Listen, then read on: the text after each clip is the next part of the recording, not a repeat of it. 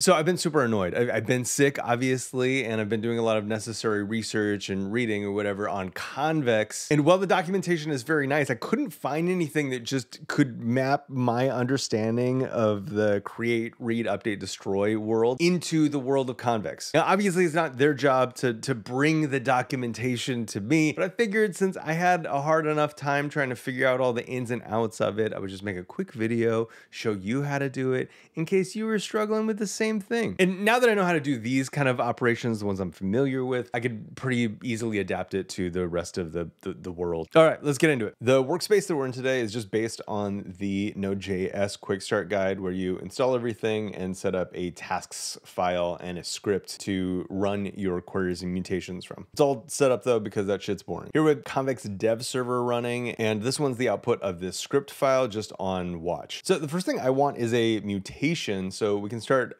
creating some tasks here. So we'll export a mutation named create. For args, we'll actually import the schema from our schema file, which has text and status, optional, and create some reusable fields for that, which we'll then use. Next, we set up a handler, async function, takes context and args, and inserts a task for us. Pretty easy. Now, in our watch script, we can use our client to run mutation using API tasks create, and we'll give it some stuff. This suggestion doesn't match our schema. We'll use status incomplete. And there we have our first task inside of Convex. Looks right to me. So let's take our new task ID and do a read. Read requires that we import the query constructor, export a read query. Args for this are ID, and we use the value ID of tasks. Now for V, we'll have to import this from Convex values. Handler has that same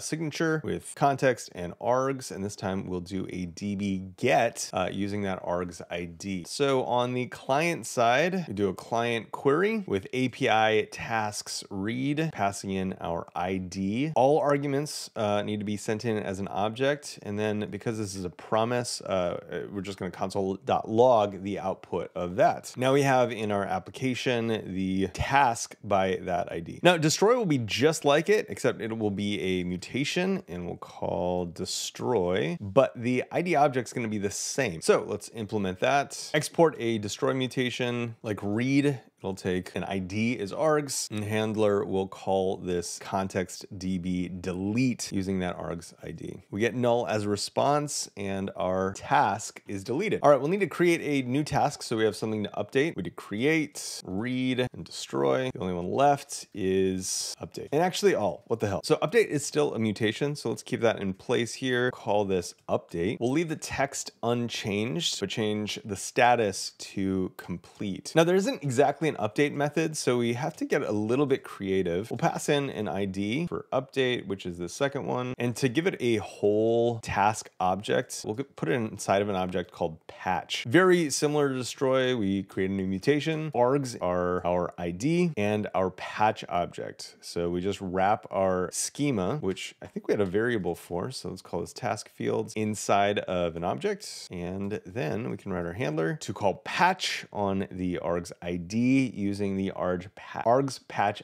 object. Now there are two methods we can use: patch and replace. I'm not sure that I would ever use replace. Replace will put nulls in any of the kind of unprovided fields, so that seems like not something that I ever want to do. Now when we run this, we do get an error somewhere in here. I know it's all kind of big, but saying that the text is required, and we're obviously not passing it in our patch. We can use a helper function here called partial, which is part of the I guess like extended library maybe from Convex. You have to npm install this separately. Convex helpers validators pull in partial. That allows us to partially update our record here with just the values provided. And if we look over here, yes, update is now completed. Of course, it is helpful to see all of these. So if you're totally new to this, we'll do api.tasks.all, and yeah, console log those out. Now we're not going to save it yet because we don't have it implemented. Let's implement it at the bottom. Exporting a new query. The handler just runs a query on tasks and calls collect on it. We'll save and see all of our tasks in a list. Okay, so that's it. Create, read, update, destroy, and and all inside of Convex. I know this is totally riveting stuff, but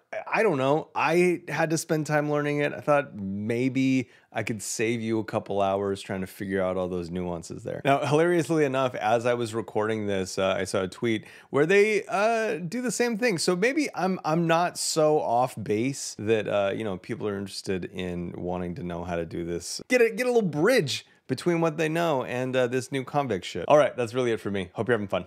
Bye.